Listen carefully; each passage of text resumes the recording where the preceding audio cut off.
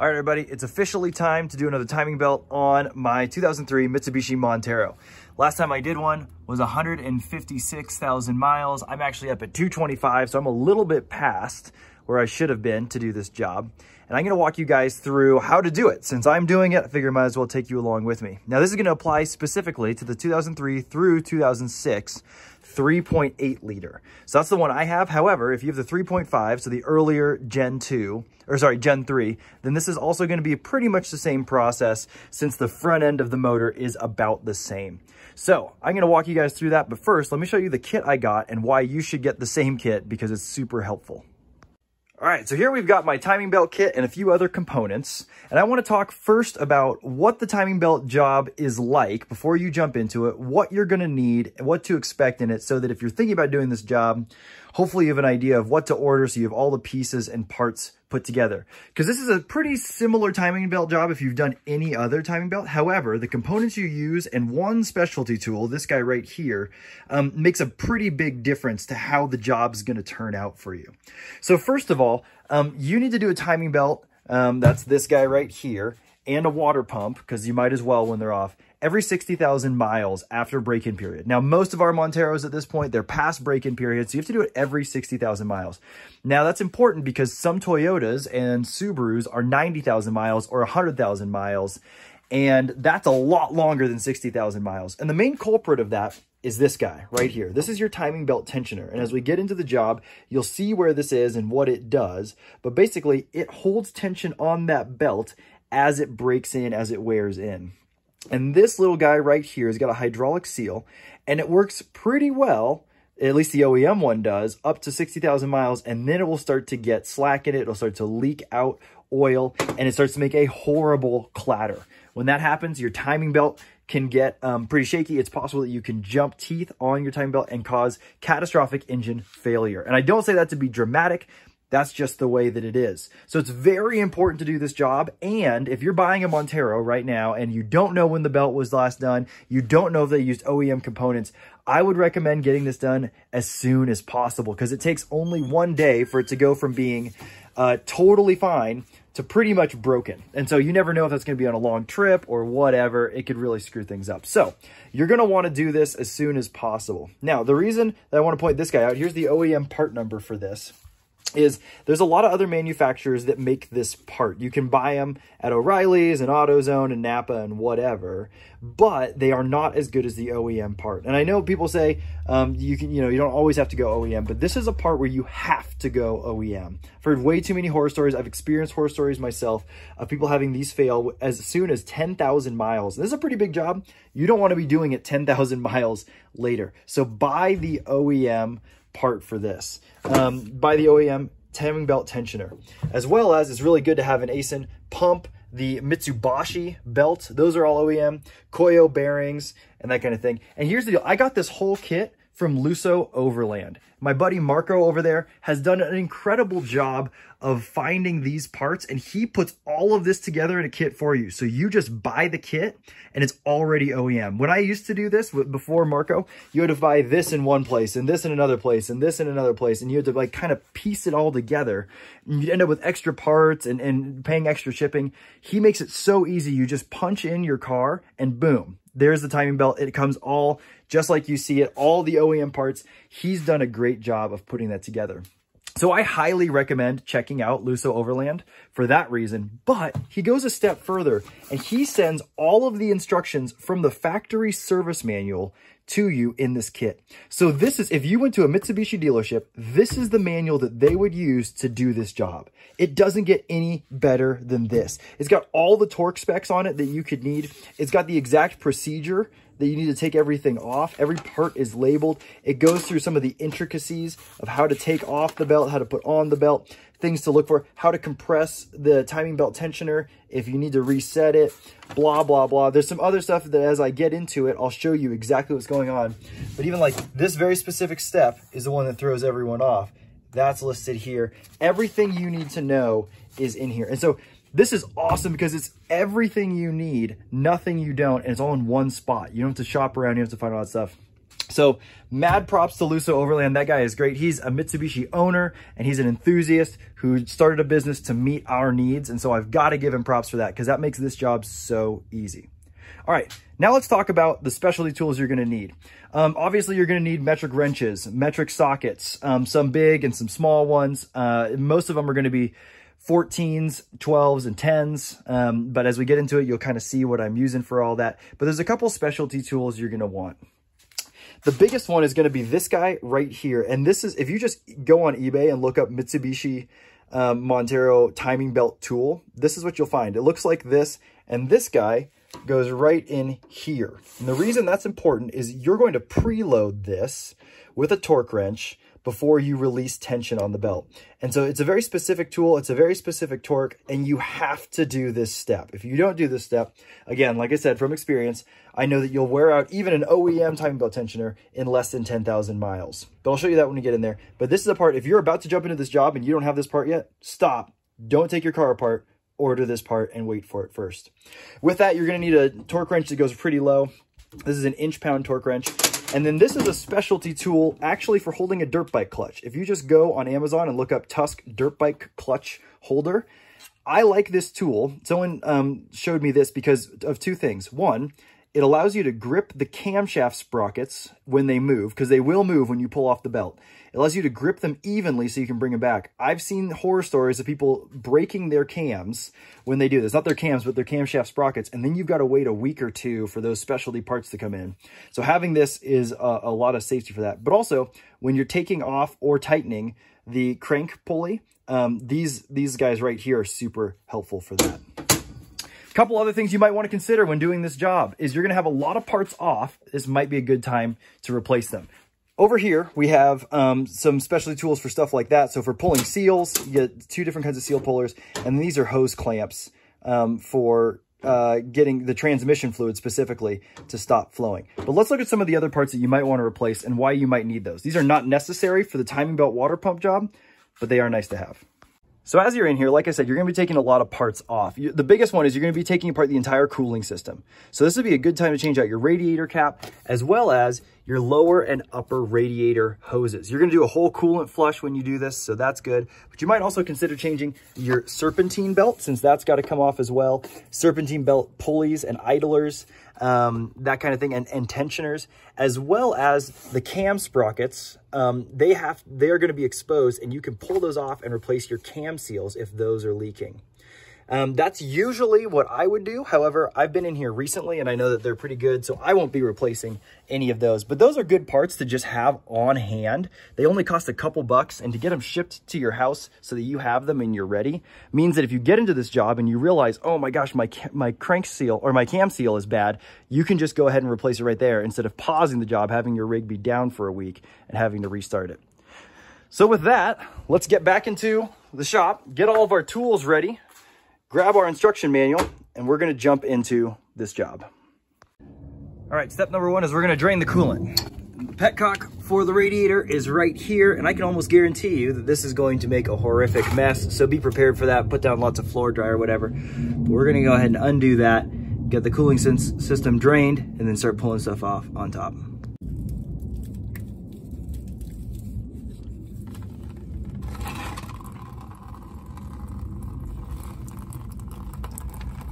All right, now back on top, we're gonna take off the air intake as well as the radiator support brackets, and then we're gonna get to the shroud.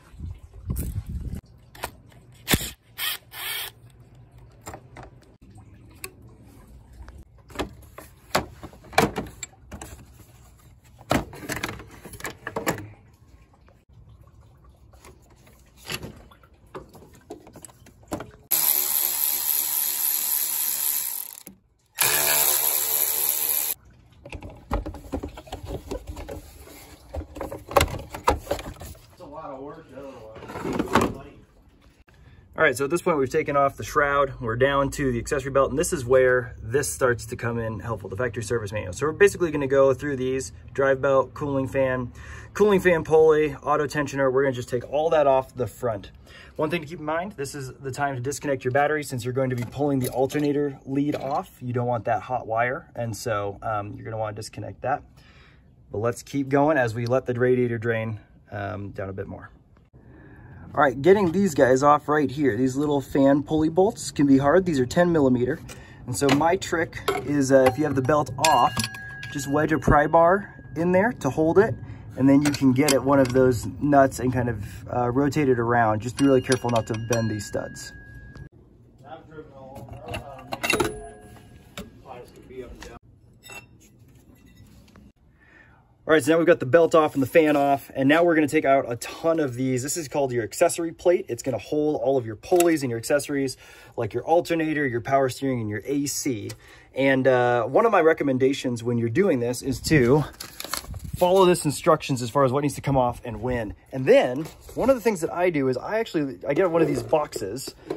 It's a bolt organizer, and I label it with a Sharpie to show exactly what I'm taking off. And so I'll go through this and actually, like, on step 3 for those bolts, I'll say, okay, that's number 3, and I'll just put a 3 next to it, or a 7 next to the AC compressor, or whatever.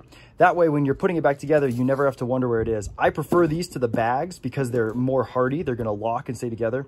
And you can write really clearly on the front so you can see exactly what it is. And then as you're putting things back, you can just look at, you know, the windows that aren't empty, and you can figure out what you need to put back on.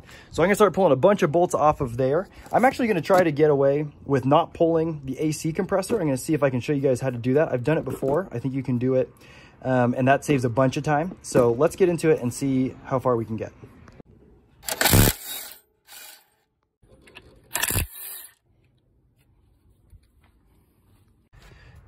All right, now you got the 2 bolts on the alternator undone. Be careful when you're taking this off not to damage this pulley. You'll really shorten the life of this alternator, as well as there's a plug and a main lead wire coming off the back of this. So for the job I'm doing, I'm just gonna leave the alternator down here. Like I said, be careful of the pulley, but you don't need to remove it all the way to get at all this stuff. So I just set it down here, make sure it's in a safe spot where it's not gonna fly around. That makes for an easier installation. Over here, we have your crankshaft sensor wire. This is gonna be really important to remember where it goes, because when you install it, you want it on the outside of the accessory plate. So we're gonna go ahead and get that out of the way.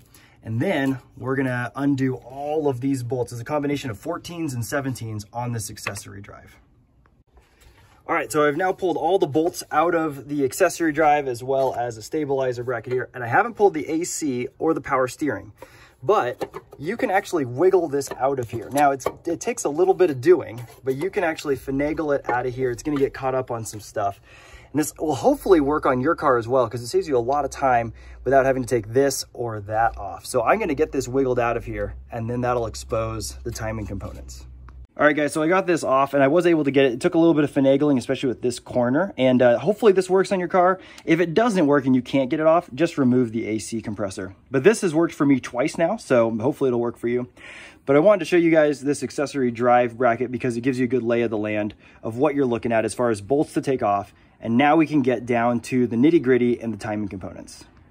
So I've taken off the covers, and now I'm down to the timing belt. And this is why it's so important to do this job at 60,000 miles, is I haven't touched this at all, and you can already see how much slack is in this belt around the water pump. I can spin this water pump freely by hand. And so that means that this belt there's some slack in it, and it's possible that it wouldn't even be turning this. You can even see some belt fragments, it looks like. And so this is why it's so important to make sure this job has been done, or to do this job on a regular basis, on the regular scheduled 60,000 miles, so that this doesn't lead to catastrophic failure in your motor. All right, so this is the first really tricky part of this disassembly, is getting off this crank pulley. Now, like I mentioned before, you can use this Tusk clutch puller and get it lined up in these holes, and then you can get a buddy with a breaker bar to get in there, and you can get the socket into there to get to the crank bolt, and you can turn it off. An easier way to do it is to use an impact. If you have an impact that's strong enough to take it off, get it in there. Now you can see that I have the small, or the short crank bolt in there. That's another upgrade that I'd recommend doing if you're doing this job. If you don't have it, it's going to be harder to get an impact in there with the radiator. And you can see I still have the radiator in. I don't actually think I'm going to have to pull this out. But if you have the short one, it's easier to get an impact in there and bust that off. So that's what I'm going to attempt to do right now.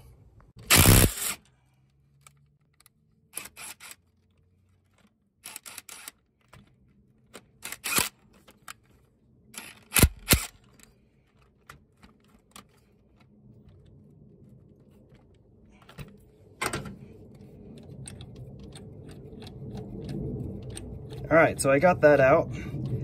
Just barely using my rigid impact, it barely fits. A pneumatic air impact might be better suited for the job because sometimes they're tinier. But there's my crank bolt. Now I'm gonna take off the harmonic balancer to gain access to this timing cover. And then I'm actually gonna end up putting all this back on so I can set the motor to top dead center before pulling this tensioner and disassembling the timing belt. All right, here's where it's gonna get really technical, is you need to set this thing to top dead center. So using these instructions, it's pretty easy to figure it out. But basically, we're gonna get our timing marks lined up. So you can see here, there's your timing mark on your passenger side cam and your driver side cam, as well as the one down here on your crank. And so that's how you want this to be. And the way I'm gonna do it is, like I said earlier, I reinstalled the crank bolt.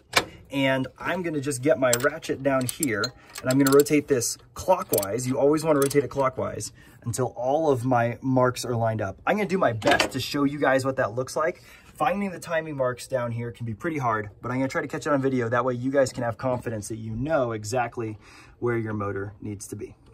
Okay, so we got everything rotated over and now the motor is at top dead center.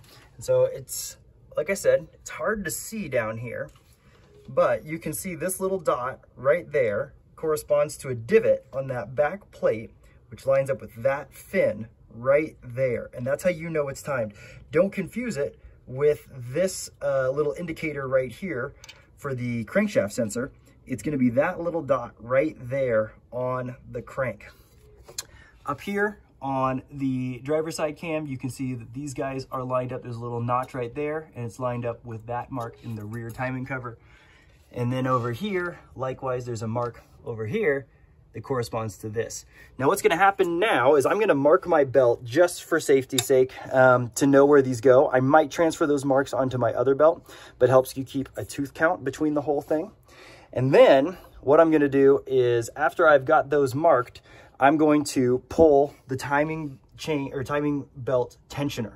When I do that, everything is going to move. And this can be really scary the first time you do it, but basically this cam is loaded, or sometimes they say this is a hot cam, so it's gonna move backward or forward or whatever. And so just be aware, it's going to jump. Now, because you've got it set to top dead center, it's not gonna jump and do any damage, but it's going to move. And that's where that clutch tool comes in for putting that back to where it needs to be, but I'll explain that when we get closer to it.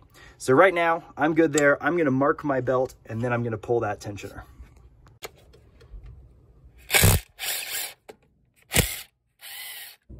All right, so we got that tensioner pulled out. Now I'm pulling out the timing belt.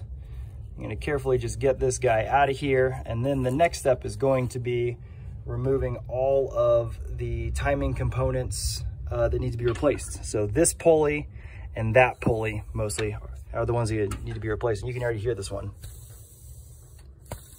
Yeah, you can hear that one's worn out.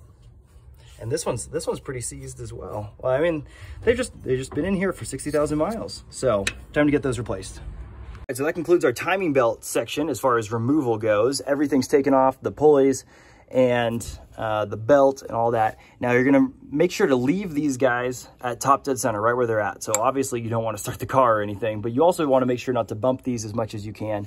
And remember, you're gonna use these reference points to get it back on top dead center when you put the new belt on. But now, since we're doing a water pump as well, you can access most of the bolts for the water pump, except for these outlet ones on the top.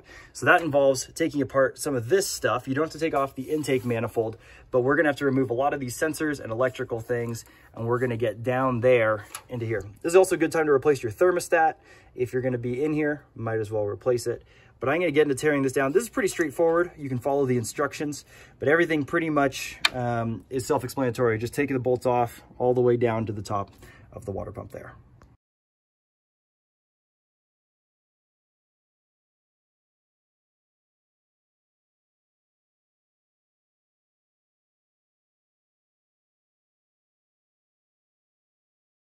So I freed the water pump. I actually forgot that the easiest way to get this out is to undo all the bolts on the water pump after taking this top section out. So you saw me get the top section out, and now the whole thing pops off. It's just way easier to replace everything like this and then reinstall it like this so you can get to all the bolts. Two things to keep in mind. One, you're gonna lose a lot of coolant this way, so just be prepared for that with stuff on the ground. And then two, you've got two O-rings here. When you reinstall this, you're gonna wanna make sure to put a good amount of lubricant on those O-rings, some silicone or whatever, so that you don't damage them, because it would really suck to screw that up and then have to get all the way back in here just to replace that O-ring. So now let's go to the bench and replace this water pump with all new gaskets and a new pump. All right, now inside we have this on the bench. You can see that none of the metal gasket came off. On this side, it's all on the block side, but I already pulled that off. Here's where that O-ring goes. And like I mentioned before, Luso's got all the best stuff. His kit comes with the original OEM water pump, and it comes with the original OEM O-ring, as well as this gasket right here and the water pump gasket. So that's excellent. All we have to do is pull this apart. And I would actually recommend, if you're not planning on getting in here, I wouldn't touch any of these gaskets just to leave them alone. So I'm going to pull these 3 bolts off, swap over the water pump, and get it back installed on the vehicle. Sweet, now we're back on the block side of the engine and the water pump. I just took some time and cleaned these guys up with a razor blade. It is a metal gasket, or it should be a metal gasket if it's OEM. But I just cleaned these up. It's a good time to get in here, make sure that that surface is really looking good. I also sprayed this down with some water and everything, tried to clean it up as best you can.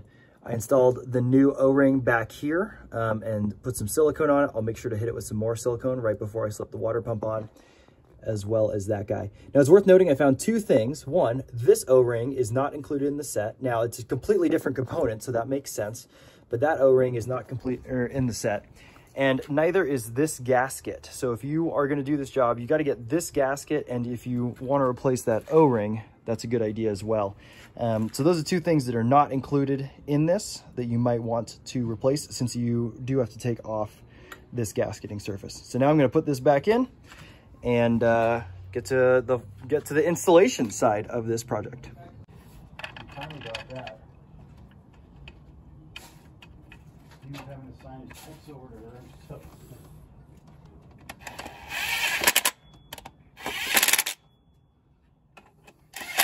But that would have suggested just going straight to driver's license. Yep. All right, we're at the point of reinstallation, and this is a pretty tricky process. If you've ever done a timing belt before, it's not altogether different as far as getting it lined up.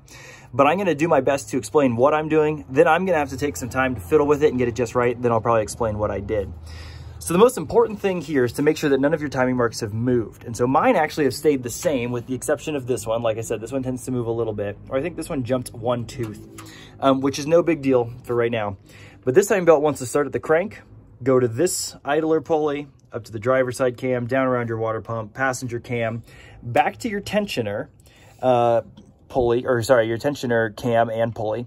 And you're gonna leave this loose. So the way to do it is leave this bolt loose, bolt the tensioner in, and then leave this pin in. Do not pull this pin prior to this. If you do, you're gonna have to compress it in a vise really slowly and carefully. But you're gonna leave that pin in, and you're gonna leave this loose because you have to set the eccentric cam a certain preload on it. So now what I'm gonna do is I'm gonna make sure that my timing marks are good. I gotta make sure this is as tight as possible going up to here and all the way over here. Make sure it's all lined up. And then I'm gonna show you how to set this before doing your check, where you rotate the motor counterclockwise 2 revolutions to make sure your timing marks are still all lined up. So let me get after that, and I'll fill you guys in when I have everything lined up as best I can.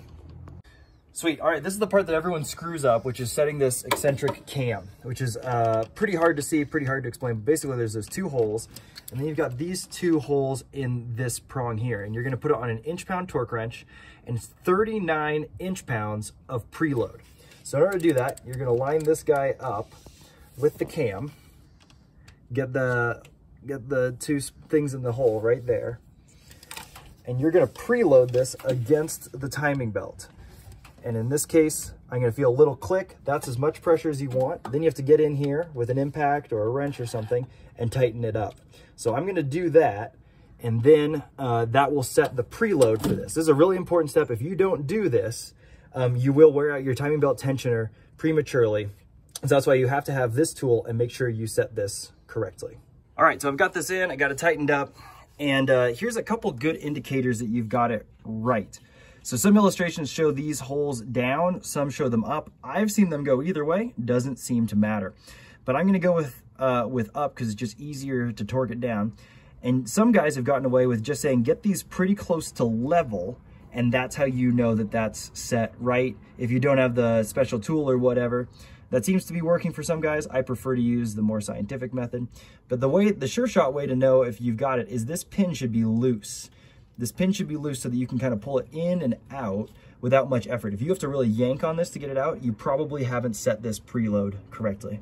So now that I've done that, I'm gonna double check, or triple check, I guess, all of my timing marks. I'm gonna go ahead and pull that pin, and then I'm gonna rotate the timing belt, or the crankshaft and all of the timing components 2 full revolutions to make sure they still line up. If all of that is good, we're ready to reassemble here in the timing area.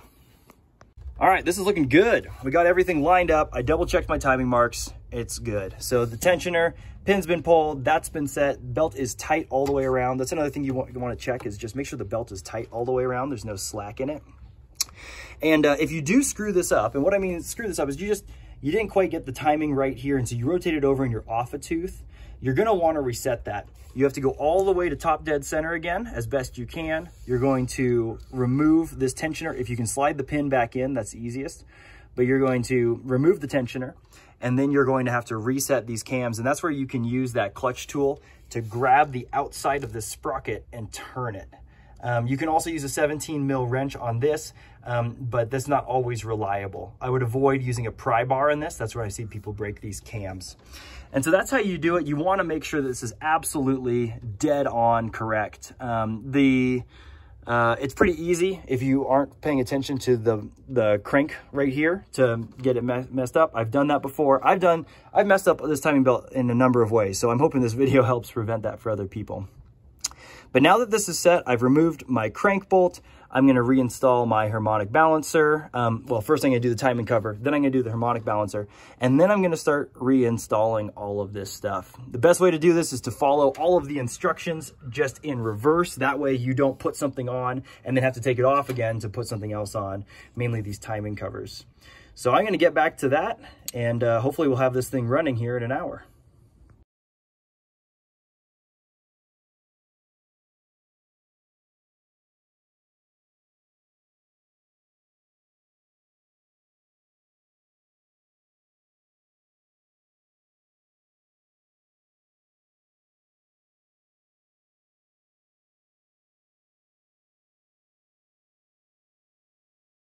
So I got everything back installed here. I've got the accessory drive plate back on, tightened up all these bolts. And if you're curious about which bolts go where, this is where the 17 goes, and the rest are pretty much the same size, except for these guys. These guys are shorter. And so I was able to get it back past here.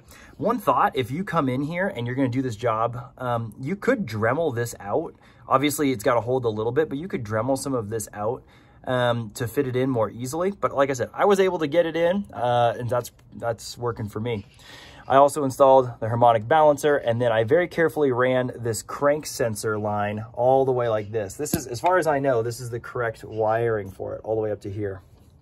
This keeps it well out of the way of the accessory drive, as well as the timing belt and the harmonic balancer, because you don't want to lose that. So next up, it's going to be pretty easy. I'm going to put the alternator on. I'm going to install all of the accessory drive pulleys and tensioners. I'm going to install the fan clutch pulley, and then we're going to install the fan.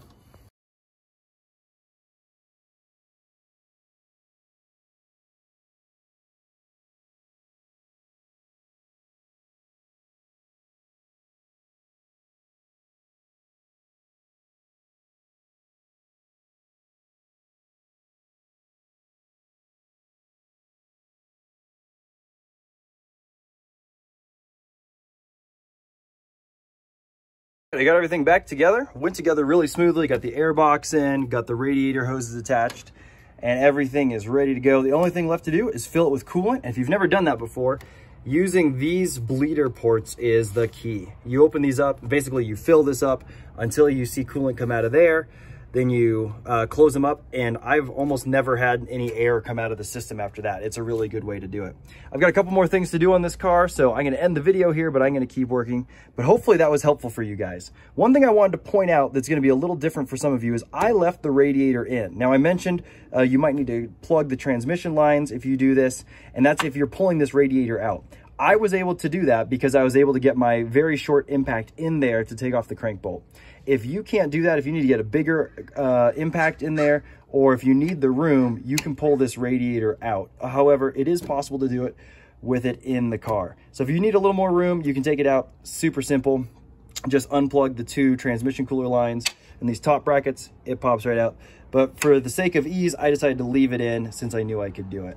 So hopefully that's helpful for you guys. Hopefully this is a video that's helpful for figuring out how to do this timing belt. This job took me about 4 hours, and that was while filming. If this is your first time doing a timing belt, or if this is the first time doing it on this car, I'd budget a couple more hours than that. A good day, a good Saturday or Sunday worth of work. So hopefully this is helpful. Leave your guys' questions down below, and I'll see you on the next one.